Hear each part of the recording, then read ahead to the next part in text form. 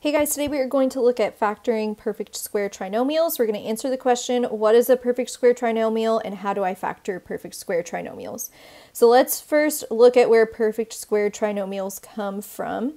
I have x plus 10 squared. Remember, this is the same thing as x plus 10 times x plus 10. So I can use FOIL to simplify this. So first times the first is x squared, outer times the outer is 10x, inner times inner is also 10x, and then last times the last 10 times 10 is 100.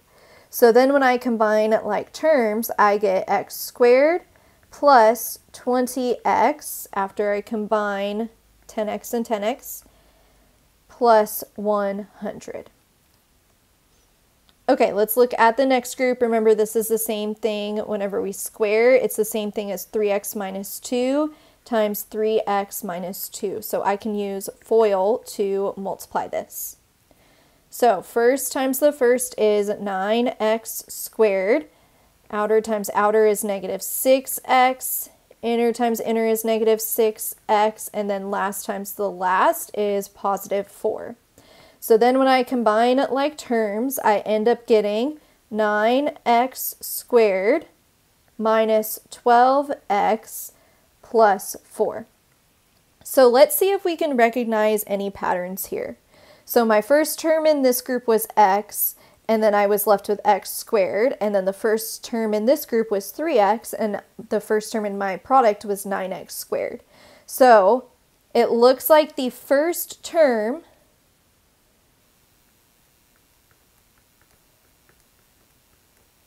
squared is how we get that first part of our product, if you just square that first term.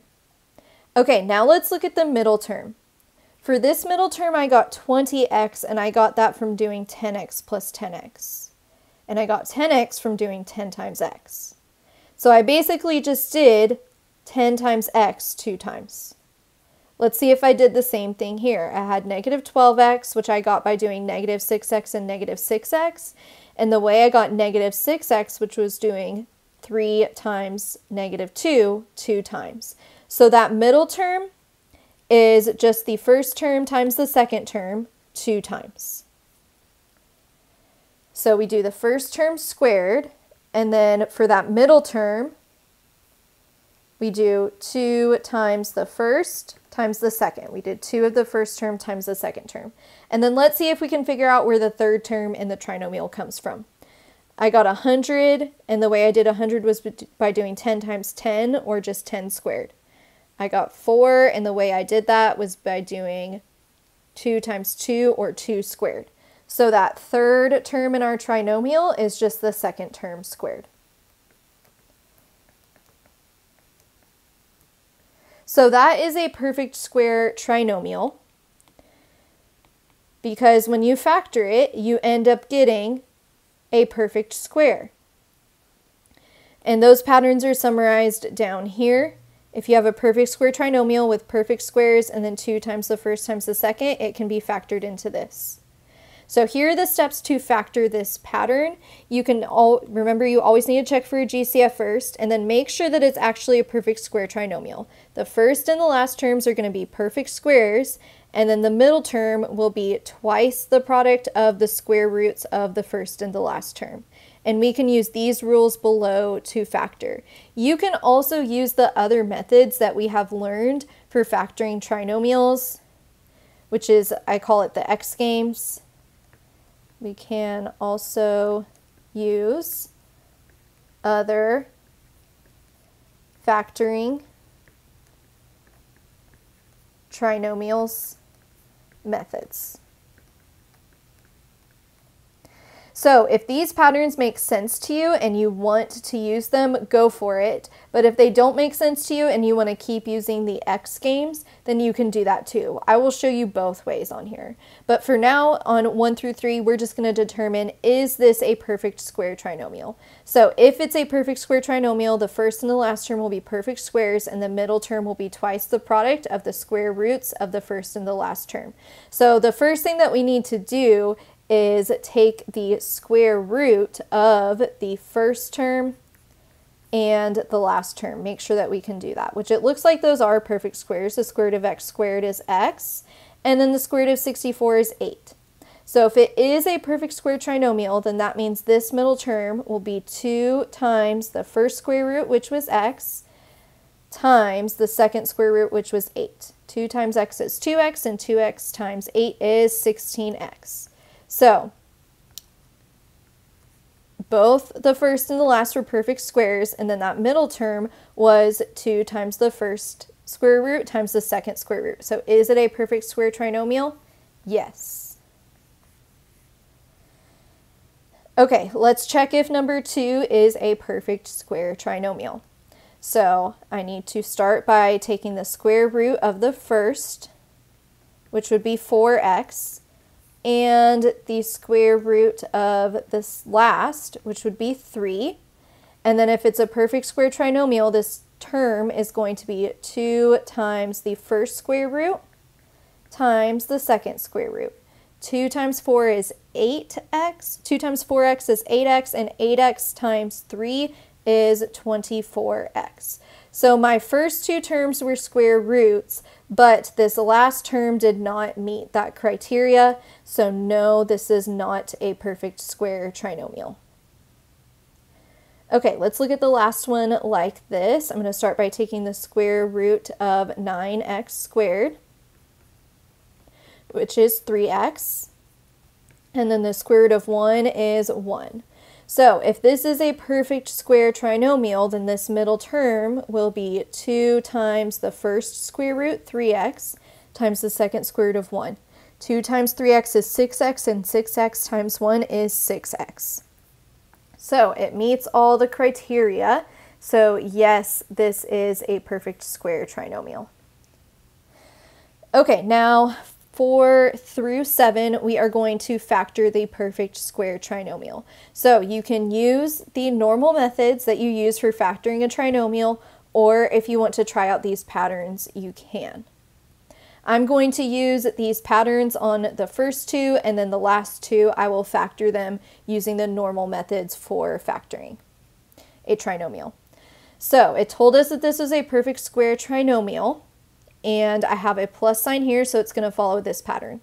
I just have to take the square root of the first term, the square root of the last term, and then make a binomial plus squared. So the square root of x squared is x. The square root of 25 is 5. So this will factor into x plus 5 squared.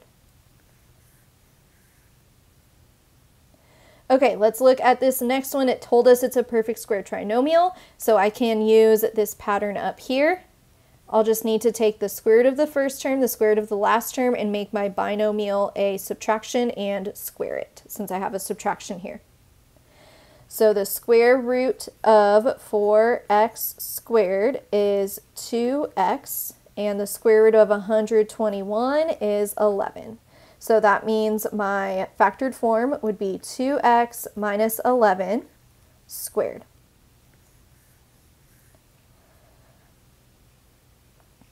Okay, let's look at number 6. So I had said I was going to use the normal X Games method, but on this one, my numbers are kind of large and there's no GCF. If I did 25 times 81, that would be a really big number. It might be hard to come up with the numbers that add to negative 90.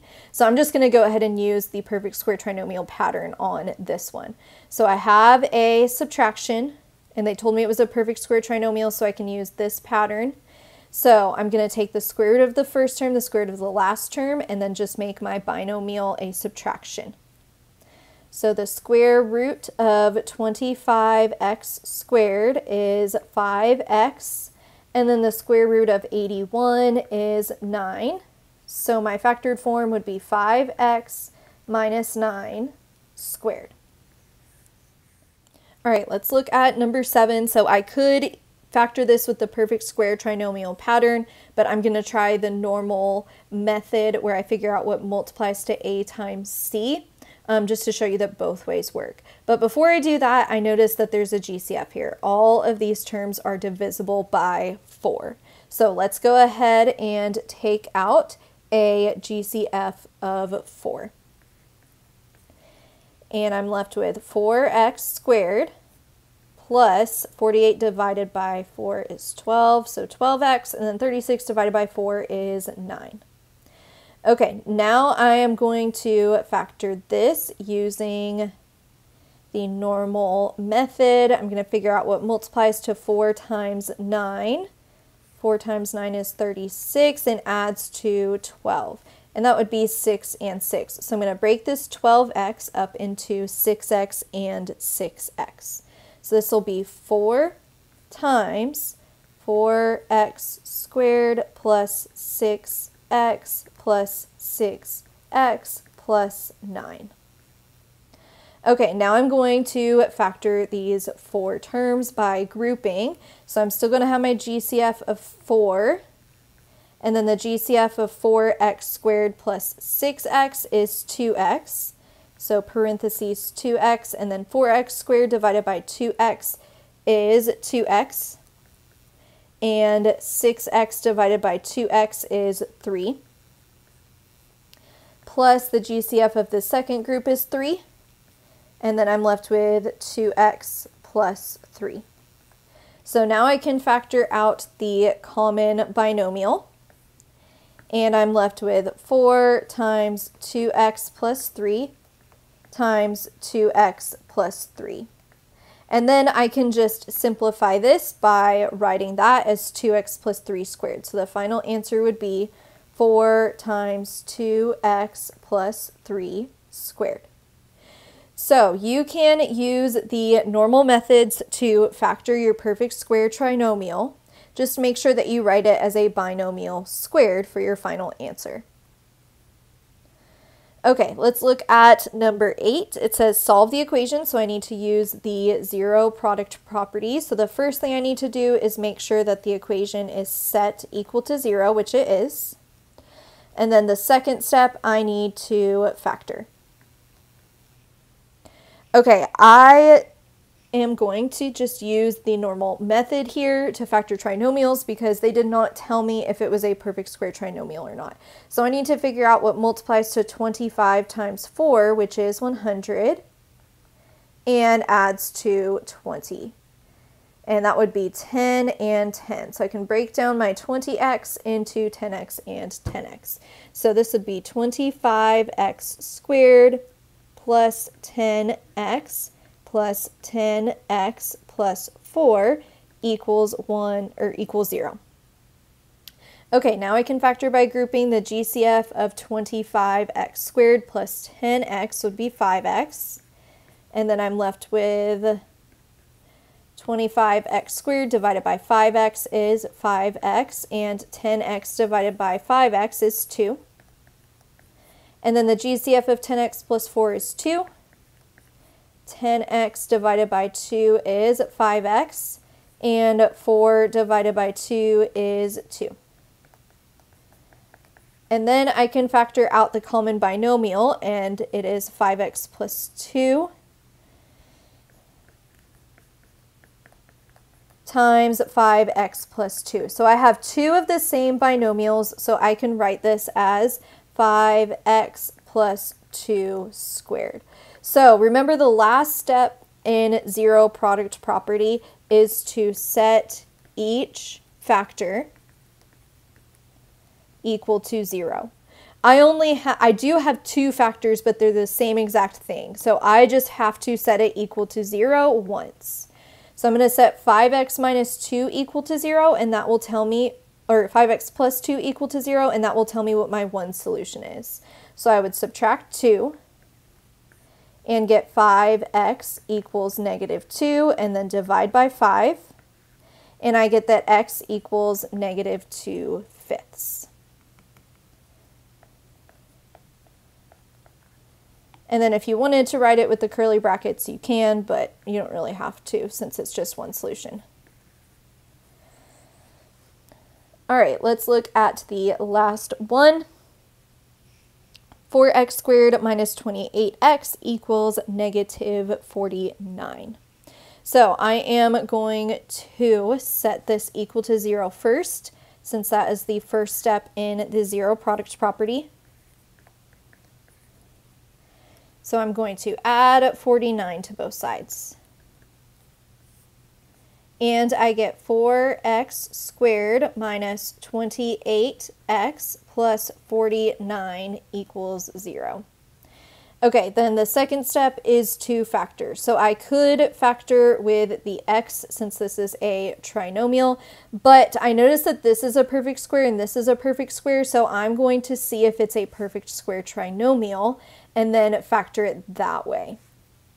So the square root of 4x squared is 2x, and the square root of 49 is 7. So if this is a perfect square trinomial, this will be 2 times 2x times 7. 2 times 2x is 4x, and 4x times 7 is 28x. So this is a perfect square trinomial, so I can use this pattern, since there was a subtraction sign, to factor it. I already found the square root of the first and the second. I just need to stick them in a binomial and make it a subtraction.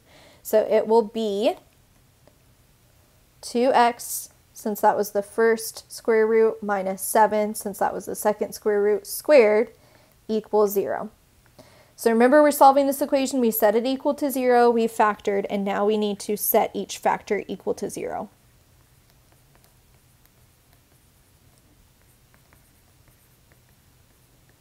There is only one well, there's two factors, but they're the same exact factor of 2x minus 7. So I just need to set 2x minus 7 equal to 0. So I'm going to add 7, and I get 2x equals 7, and then divide by 2, so x equals 7 halves.